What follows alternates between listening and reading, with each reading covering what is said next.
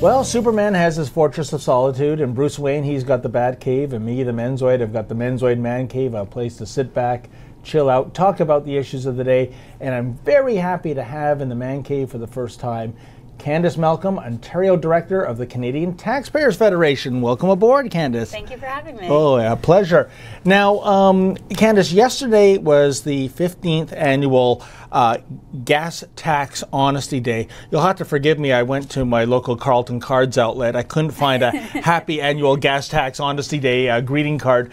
But tell everybody, what in the world is Gas Tax Honesty Day all about? Well, it's not exactly a happy day that you celebrate. It's a day every year the Canadian Taxpayers Federation has an event to highlight how much taxes we actually pay on gasoline in this country, because a lot of the taxes are just completely hidden. So we have no idea. Here in Ontario, we're paying 31% in gas taxes. So 31% of the price you pay at the pump goes to various levels of government. So almost a third. And I know one of the things that's really driven me crazy over the years, and quite frankly, Candice, I don't know how you're legally allowed to do this, but isn't the GST actually charged upon the taxes on the liter of gas once they've been applied? So in a sense, a tax on a tax. That's exactly it. That's one of the major issues that we highlight every year, is this tax on tax. It's completely unfair. It's immoral.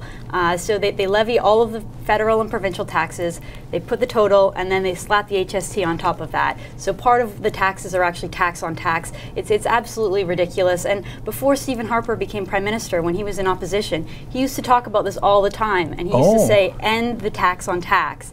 Well, he's become Prime Minister, and we still haven't seen any movement on this file. So today or yesterday, we spent the day calling out governments saying, end this tax on tax. Well, this is very interesting. As you said, when he was not the Prime Minister, he harped upon this. Is there any unspoken agenda? Is there any ostensible policy reason, Candice, why suddenly it's okay? Well, I think they just like the revenue too much. You know, it's a great source of income for governments. Last year, $1.6 billion was raised just on the tax on tax. Wow. Aside from all the other revenue that was driven. So obviously governments are addicted to this revenue.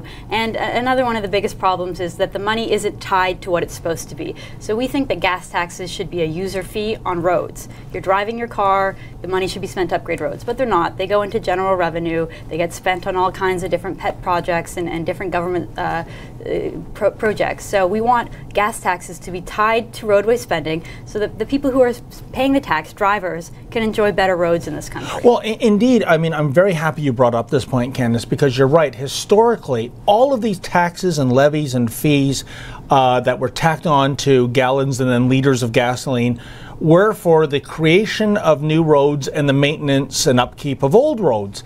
Like you said, it's gone into that black pit, that black hole called general revenues. And, you know, what really gets me is that we have now a provincial government that's looking at, well, they don't call it taxes anymore. They don't use the T word. They're called revenue tools.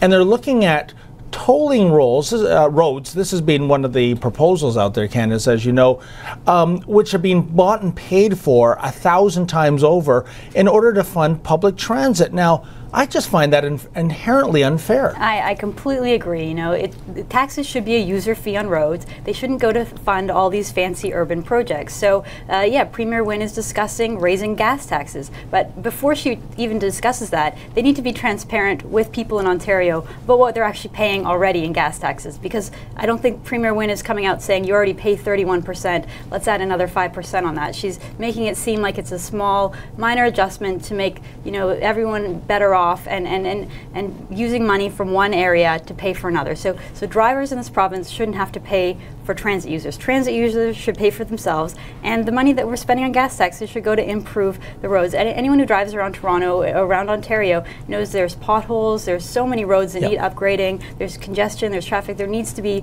new infrastructure built, and they're just not using the money. Aside from just causing a ruckus about this, have you had any victories in terms of, you know, getting the Canadian Taxpayers Federation ideas implemented by any level of government? Well, I think by us going out every year and promoting this message, we probably stop other politicians from wanting to jump on this idea because they see how unpopular it is. And just by comparing all the different provinces across Canada, we can see that gas taxes are the lowest in Alberta, that they have it easiest off, and folks in Quebec and in British Columbia, especially Vancouver, who has special city taxes on top, you know, they're penalized the most. So we can use Vancouver as a warning sign saying, Toronto, we don't want to go down that path where they're paying an additional 30% gas taxes over there.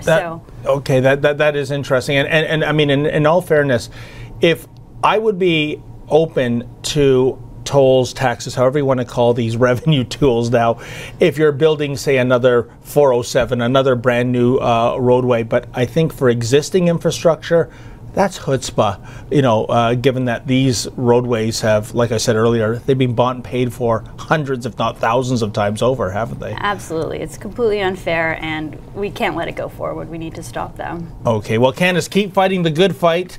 Next time I go to a Hallmark, I'll go to the sympathy section to find out if there's a tax honesty day card for you. And folks, keep it tuned to Menzoid Mornings. More coming up right after this.